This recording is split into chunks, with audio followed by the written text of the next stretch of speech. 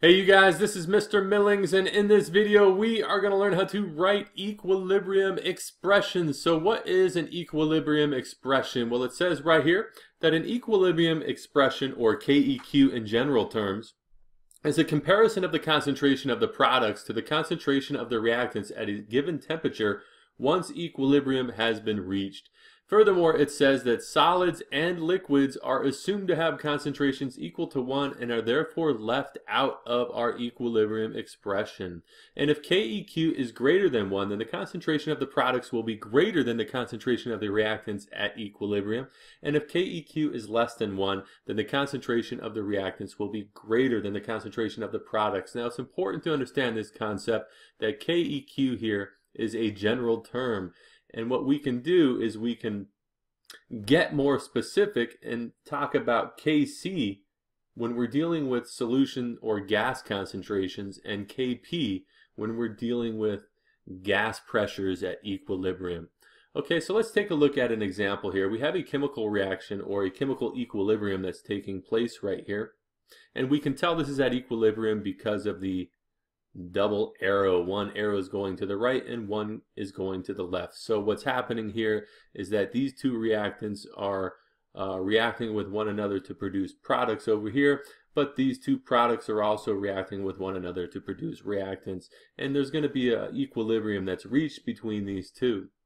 And so if we take a look and we want to write the equilibrium expression, it's simple. All we need to do is take the product of the concentrations of our products to some sort of power, and we're going to divide that by the product of the concentrations of our reactants raised to some sort of power. And so if we take a look, what is the power that these concentrations are going to be raised to? Well, that's going to be the coefficient that comes in front of each of these substances in the balanced chemical equation. So understand that concept. So if we wanted to write our equilibrium expression for this generic formula or chemical reaction that's taken place right here, it's simple. We're going to take the concentration of C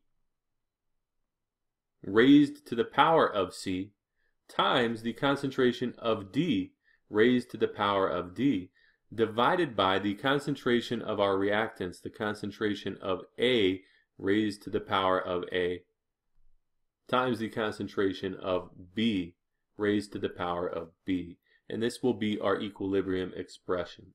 And this right here, this formula right here, is known as the law of mass actions. So understand that. Now we can also calculate the equilibrium pressures the same way, except we will see parentheses here instead of brackets. Brackets refer to concentrations, whereas parentheses refer to pressures. So let's take a look at that next. Let's take a look at Kc expressions versus Kp expressions, and then let's apply those concepts to some real examples.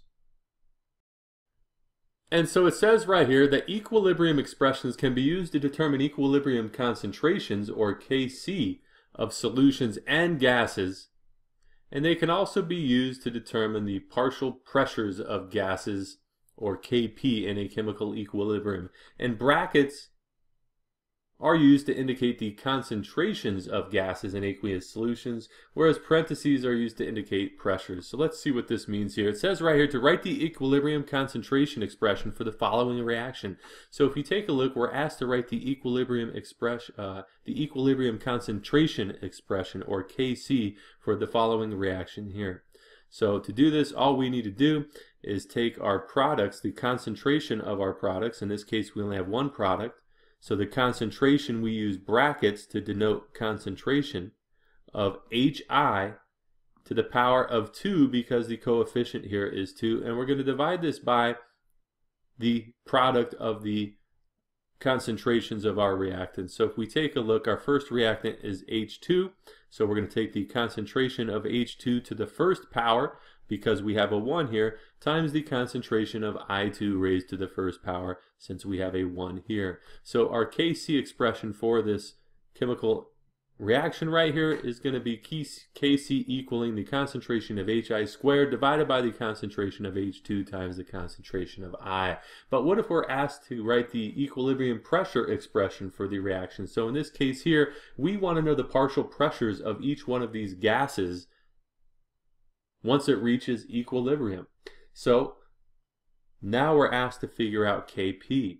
And so if you take a look here, it's exactly the same way that we just did over here, except we use parentheses to indicate the partial pressures of each one of these gases. So understand that concept, that parentheses is typically going to indicate the partial pressures at equilibrium, whereas the brackets are going to be used to indicate the concentrations at equilibrium. So if we're asked to write the Kp expression for this reaction right here, we're going to do it the same way. We have our product here, which is Hi, and it's squared because the coefficient here is 2, and we're going to divide this by the partial pressures of each one of our reactants. We have H2 here raised to the power of 1 because there's a 1 here, times the partial pressure of I2 raised to the power of 1 here because there's a coefficient of 1 here. So Kp is going to equal the partial pressure of Hi squared divided by the partial pressure of H2 times the partial pressure of I2 at equilibrium. So understand that concept, okay? So let's go ahead and work a few problems out where we apply these ideas of Kc, Kp, and Keq. So in this first example here, we aren't using real chemical elements. Instead, we're just going to use a generic formula. So we have A plus 2Bd producing AD2 plus 2B. And so we're asked to write the Keq expression for the reaction. So we don't know, it's not telling us to write the Kp for this chemical equilibrium. So to get our Keq, it's simple. We're going to take the concentration of our first product, which is AD2, and it's to the power of 1 since there's a coefficient of 1 here, times the concentration of B squared since there's a 2 right here, and then we're going to divide this by the concentrations of our reactants. So our first reactant is A. And remember that brackets here indicate concentrations, usually in moles per liter. And there's an imaginary 1 here, so this will be a 1. And then our second product is Bd. And there's a 2 here, so we'll put a 2 right here.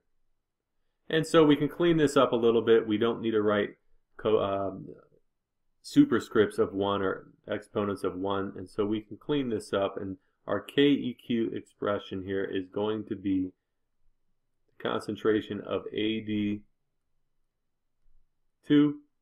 times the concentration of B raised to the power of 2, all divided by the concentration of A times the concentration of Bd squared.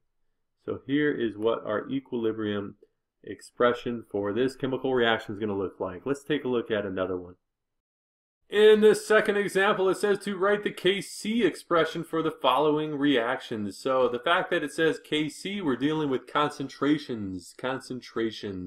And so if we take a look, we have all gases here. There's no solids or liquids. And so we need to include all of these substances in our equilibrium expression.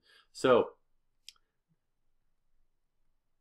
to get the Kc expression for this chemical reaction, it's simple. We take the products, which there's only one product here, and because we're dealing with concentrations, we're going to use a bracket, and we're going to raise this to the power of 2 since our coefficient is 2 here.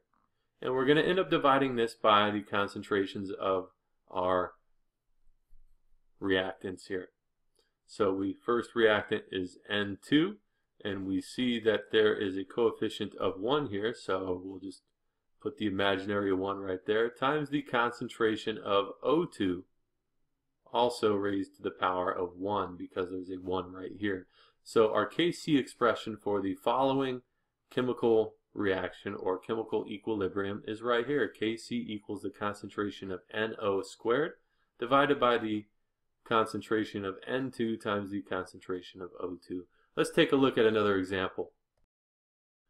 In this second example, it says to write the Kp expression for the following chemical reaction. So in this problem here, we're asked to write the Kp expression. So we're trying to figure out the partial pressures of each one of these gases at equilibrium. So to get our Kp expression, we simply take the partial pressures of our products. And so in this case here, we're going to use parentheses this time since we're dealing with pressures. And we have C2H6 raised to the power of 2 times the partial pressure of oxygen raised to the power of 1, since there's a 1 right here. And we're going to divide this by the partial pressure of C2H4 raised to the power of 2 times the partial pressure of H2O raised to the power of 2. So here is our Kp expression for this equilibrium right here.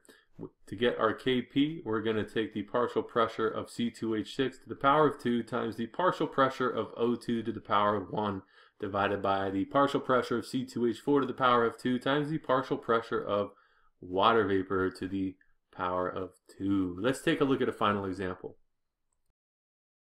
In this last example, it says to write the Kc and Kp expressions for the following decomposition reaction. So if we take a look, we have a decomposition reaction.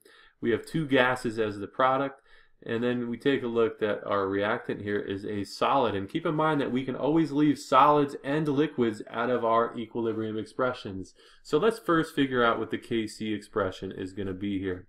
If we're asked to calculate the concentrations of each one of these substances at equilibrium, we will use Kc. And so Kc is going to equal our products, which in this case is the concentration of NH3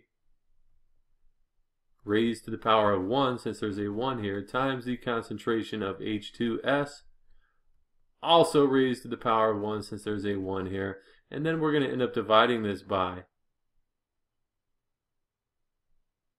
the concentration of NH4SH, but this is in a solid state. And so the concentration of NH4SH, because it's in the solid state, is going to be equal to 1. It's going to be equal to 1. And that is why we ultimately end up leaving out solids and liquids out of the equilibrium expression. So the Kc for this will simply be the concentration of NH3 times the concentration of H2S all over 1, which essentially is the concentration of NH3 gas times the concentration of H2S gas as our Kc expression. Okay, but what if we're asked to write the Kp expression? Well, this time we want to know the partial pressures of each gas at equilibrium. So to get our Kp, it's going to be very similar, except we're just going to use parentheses to denote partial pressures instead of brackets. So if we take a look here, we're going to take the partial pressure of NH3 times the partial pressure of H2S